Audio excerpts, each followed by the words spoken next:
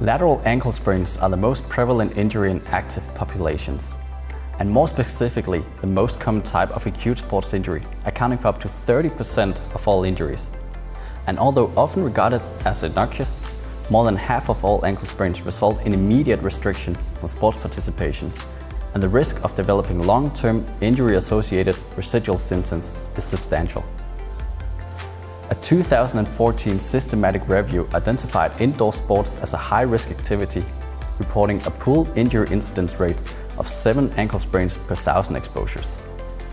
We believe that this conspicuously high incidence rate is due to the high friction between shoe and floor in indoor sports.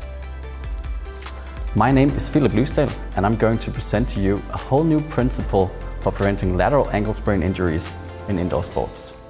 High shoe surface friction at initial contact can cause the foot to stick and rapidly stop its motion in the horizontal plane, thus creating an anchor around which an excessive ankle inversion can take place. Spraino is designed to prevent these friction-related sprains in indoor sports by minimizing friction at the lateral edge of the shoe sole. It comprises a set of adhesive patches that are attached along the lateral edge of the shoe, and by removing the anchoring point between shoe and floor, that allows the foot to realign more easily and prevents the rapid excessive inversion and internal rotation associated with lateral ankle sprain injuries. We conducted a randomized controlled trial to establish proof of principle of Spraino.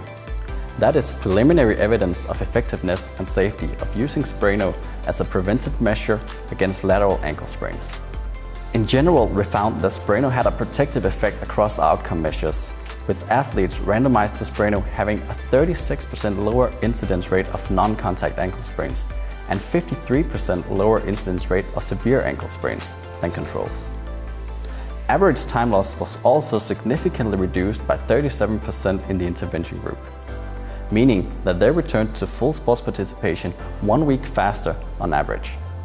That athletes allocated to Spraino had a lower injury incidence rate and reduced injury severity supports a premise that friction is an important part of the injury mechanism for lateral ankle sprains. This project would not have been possible without the most dedicated team of researchers and the support of the National Olympic Committee and Sports Confederation of Denmark.